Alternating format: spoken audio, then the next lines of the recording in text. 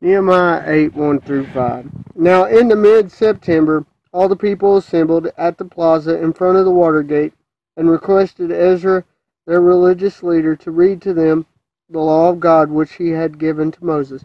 So, under no doubt, they're eager to hear God's word. We should, as believers, have an eagerness to hear God's word and for it to be read. And this is something that should not be neglected in the church. The word should be read on a constant basis. So Ezra the priest brought out them the scroll of the Moses' laws.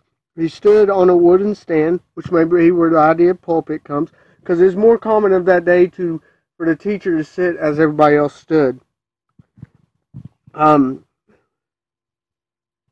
Made especially for the occasion, so everyone could see him as he read. He faced in the square in front of the water gate and read from early morning until noon. Everyone stood up. He opened the scroll, and all who were old enough to understand paid close attention. To his right stood Maltha, Shema, Ananiah, Uriah, Helkiah, Messiah. To his left stood Meliah, Mishael, Mala, Harsham, Hadashbadiah, Zedekiah, Zechariah, and Malaniah. I didn't check out who these names were. I believe most of them would be priests. But he's reading the word for 5 hours. This may mean that he reads all the word.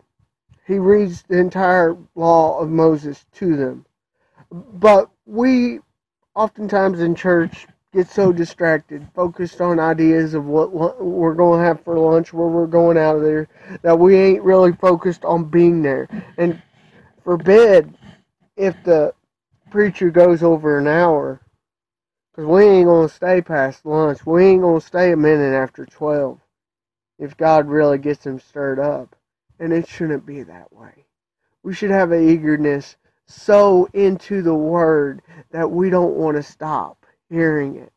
This also goes to that fact that we should have a personal study time in our life. And if we don't, we're truly missing out on something.